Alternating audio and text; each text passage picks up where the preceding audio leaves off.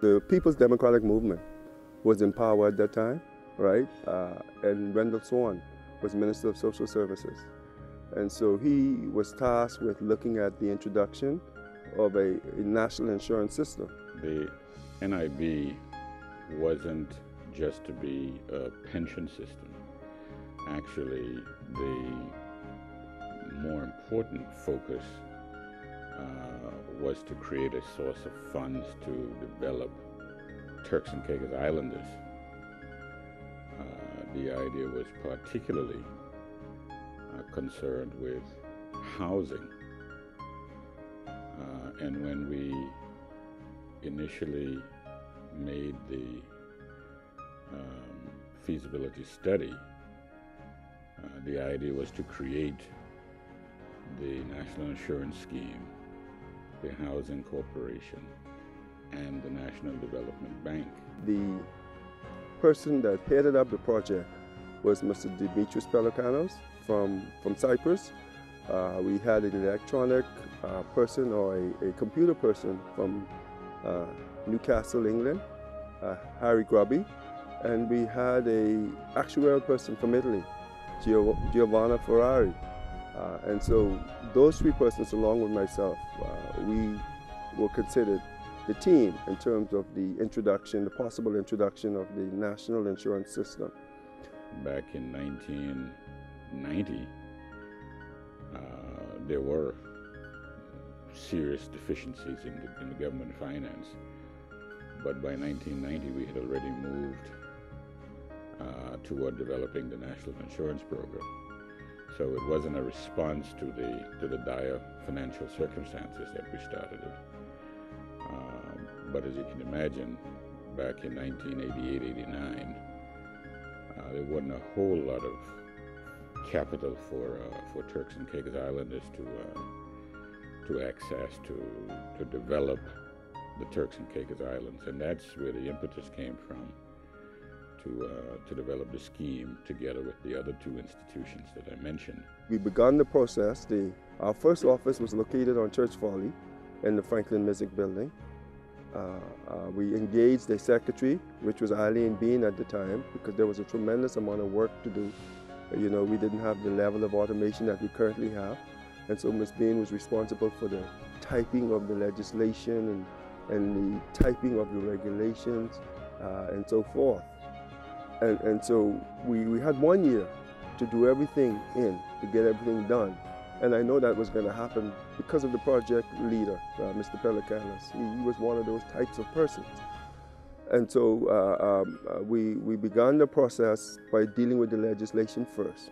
Just before we went to Parliament to present the legislation to Parliament, the bill to Parliament, and to do all the necessary readings and so forth, and to get it turned into law, the PDM lost the election to the Progressive National Party. Washington Mizik was the leader at that time, the chief minister. Michael Eugene Mizik was assigned the task of being the minister responsible for national insurance. And so he had the privilege of taking the legislation or taking the bill to Parliament. At the time, there was a lot of resistance to some extent, because it was the first time that there was some form of, where the public had to make some form of direct payment for a benefit, before people would pay customs duties or other form of bad tax. But to have a scheme where money was being deducted from your salary was something that was not readily accepted. There were a number of individuals who thought that they were entitled to certain benefits, and it was a gray area in the ordinance in terms of whether they qualified or didn't. And also at the time, there were a number of persons protesting national insurance. They were picketing outside of the National Insurance Office in Providenciales, and I made a concerted effort together with the board and management team to have those issues addressed. The populace didn't know exactly what national insurance was all about. So a considerable amount of time was spent trying to bring awareness to the populace as to what their benefits were. They were paying into the scheme that they didn't understand. It was new and up and coming. So a considerable amount of challenges were there. They felt that they were not benefiting from the program. And so I think we had to go on a public relations program to let them know that everybody would benefit from NIB. Change is not always very easy. People do not accept change. And I think the National Insurance Board is one of those institutions that reflect that. Because back in 1992, when the National Insurance Board was established, people were not accepting of it. You know, people, they felt that, you know, I didn't want government or anybody else taking any wages out of my, you know, any money from my wages. And they could not see the benefit at the time. And so over the last 20-odd years, people have come to recognize that was really a safety net for them for the future. And so, you know, being cognizant of that, you know, my attitude was they will adapt. They will see that this is for their benefit. Although I was a pastor then, but I was pretty negative to Mr. Gardner in response to him coming to me and trying to get me to understand the importance of it. To me, he was my enemy. But now he is my best friend, and I will tell you how he became my best friend. He came to me one day, he said, Mr. Talbot, I tell you what I can do for you. If you don't want to pay your national insurance, I'm going to take you to court. Your national insurance is up to $3,000. And I'm going to take you to court, and you can pay for that, and one day you'll appreciate why I do it. That was the first time that mandatory deductions to employees' paychecks were being implemented. And so we received strong opposition from both the employees and the employers. One of the hardest things for me to do was to pay that $3,000. Now that was hard. Only left for tears to come out my eyes. But it was, I wanted to avoid going to court. You know, I had some pride about myself and dignity. And I said to myself, you know, I let myself down, but I just can pay the money. They looked at it as an additional expenditure that they were not prepared to place on their organizations, and we received a lot of opposition from the employers. Persons lobbied government, petitions were sent to the government to delay the implementation of the National Insurance Program for a year or two, and for a brief period, the National Insurance Program was in limbo. At the very beginning, even me myself, even though I voted for it, I had my reservations about it, because it came at a time when we were on the ebb. Things weren't all that good, and jobs were scarce, and as a result, you know, people were paying into the scheme. They weren't doing happily until the first benefits started to come out. Then I think it was that became the turning point for the populace to say, look, this is something good. I'm happy that I had that, because after my husband died, I left with nothing much. You know, because I was not working, and whatever I used to have, it was nothing much. It was helpful while I was doing God's work to know that every month I have something. The benefits was not only pertaining to me, my family. Government is responsible for social programs. They have a social responsibility to the general population, especially to those who are below the poverty line, the elderly, the indigent, and national insurance fills that void.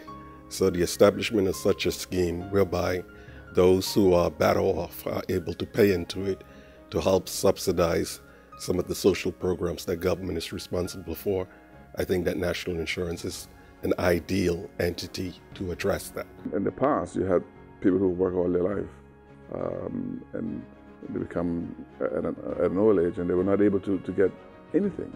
They had to rely solely on charity or on their kids or family members. But with the coming to being of national insurance scheme, if you contribute, you pay. You get a benefit at the end of your retirement or at the beginning of your retirement. But even more importantly, those older folks who had not contributed, immediately they would get what was considered a non-contributory pension.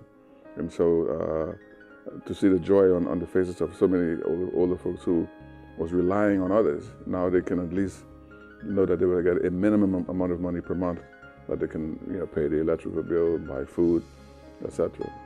When I went to the United Nations to seek assistance in setting up the program, there was no thought of me ever benefiting from the program.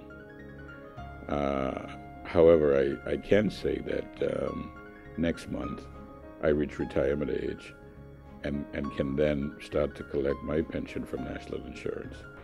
The NIB is actually the friend of all contributors throughout the Turks and Caicos Islands. We provide that social safety net for persons through your pensions, through your benefits. You get sick, we're there for you. You become an invalid, we're there for you. And if you sustain some kind of employment injury, the National Insurance Board is there for you as well. I must say that I'm very proud to have been involved with the establishment of the National Insurance Board. I think it's one of the greatest accomplishments that I've been involved in as a politician, as a minister, and certainly one of the PNP's greatest accomplishment in establishing, having the foresight to establish the National Insurance Board. When we came into office, that the fund was in the region of about, I think, between $50 to $60 million. And then by 2009, it had increased to about $100 million. So the fund has had a good run. In terms of investment, you had some sectors of the community that felt that the funds should have been invested locally, whereas you also had certain sectors that felt that it should be invested overseas. So the way how we went about trying to balance the investment of the fund was also a major challenge. Always bear in mind that it is the people's money.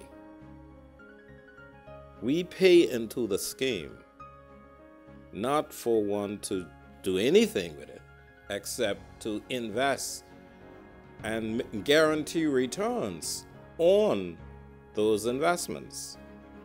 So my advice would be to always exercise prudence and caution when it comes to investing in the people's monies. If you are in the Turks and Caicos Islands and understand the economy of the Turks and Caicos Islands, you would quickly realize that you cannot invest the entire national insurance fund within the country. That is not a sensible and prudent strategy for any administration or any management group within the national insurance or within government for that matter to insist upon. And countries big or small, they generally tend to tap into the international markets, whether they be in London, whether they be in New York, in other parts of Europe, and in some cases, even in the South American territory. So I think that as a government, you owe the public an explanation as to why you approach a certain strategy with the fund. Well, if Turks and Caicos Island is going to be in business, it's going to be a startup. So that very fact says you're excluding Turks and Caicos Islanders. We need to change that. Okay, the fund need to be protected from extraordinary risk. Everybody understands that. But if the opportunity came along, for example, for me to buy something that's been existing for the last 14 years, it's still a startup as far as I'm concerned. And the policy says that's a no-no. So I can't access that. So then whatever that opportunity is goes to somebody else. So I think the board needs to look very seriously at that. Perhaps maybe the minister needs to look at that and get a policy that really allows us to access the fund. I think that the National Insurance Board should do even more in developing the Turks and Caicos Islands. We have paid out benefits over the years. Since we've been established in 1992, I think the payout has been, in terms of benefits, somewhere close to $140 million over the past 25 years. This is very extraordinary for such a small country.